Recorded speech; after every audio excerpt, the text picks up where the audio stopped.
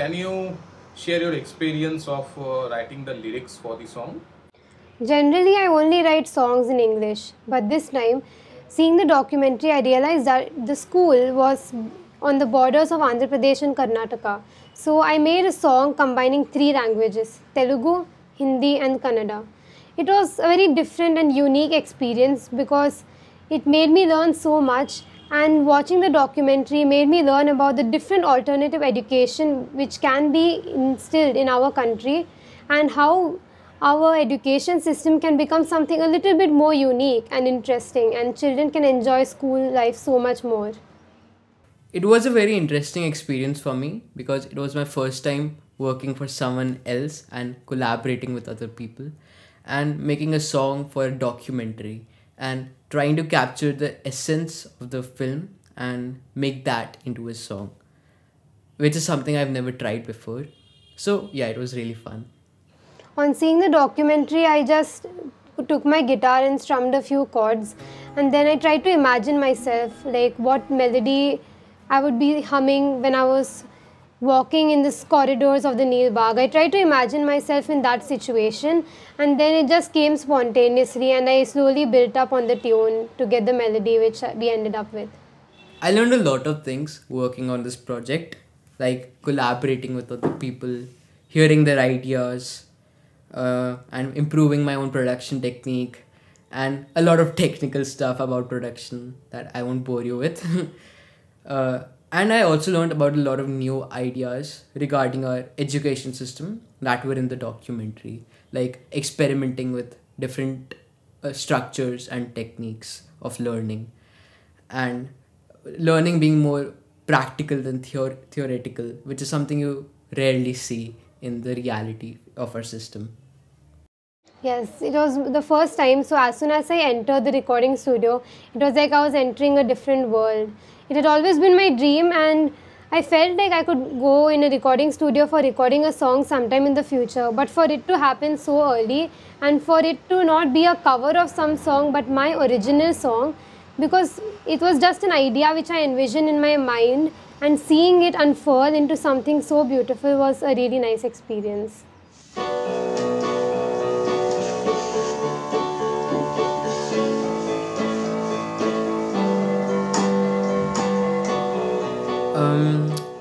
So usually when I write music, it's for myself. But this time I was essentially translating ideas that are visual to an audio format.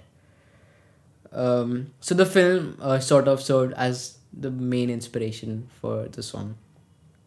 Another difference was not coming up with your own idea, but building on someone else's.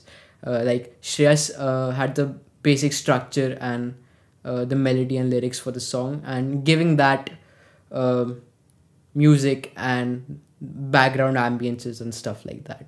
So essentially, she had the skeleton of the song, and I gave that a body.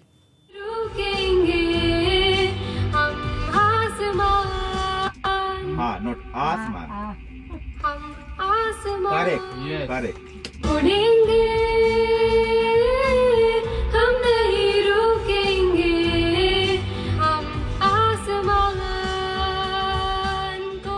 Firstly, while making the songs, usually I only interacted with my peer group and some of my teachers, but meeting so many different people all over the country, I learned so many things from them.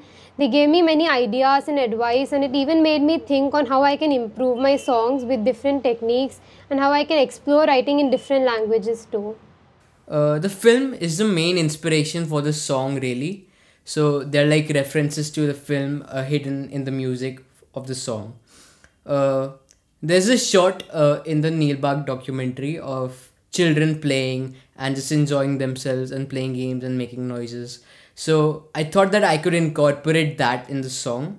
So in the starting of the song, there's this audio clip of children playing, and it gives the song a really nice ambience and makes the listener feel like they are experiencing it and watching the children play and living the moment. Um, Another thing was that I noticed was that Neelbagh was like a very green place. So there are like a lot of trees there, and not the kind of greenery you would find in a city. So I wanted to make the song more natural sounding and organic.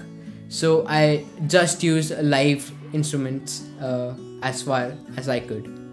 So it sounds organic and natural.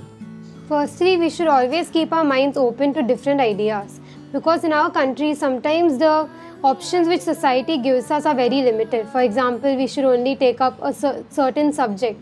However, if you want to do something unique, if you want to become an artist, an author, then you should not be worried about what that path holds for you, and you should be ready to go on that journey by yourself, because even if you're the only one in that path, you can really make a difference.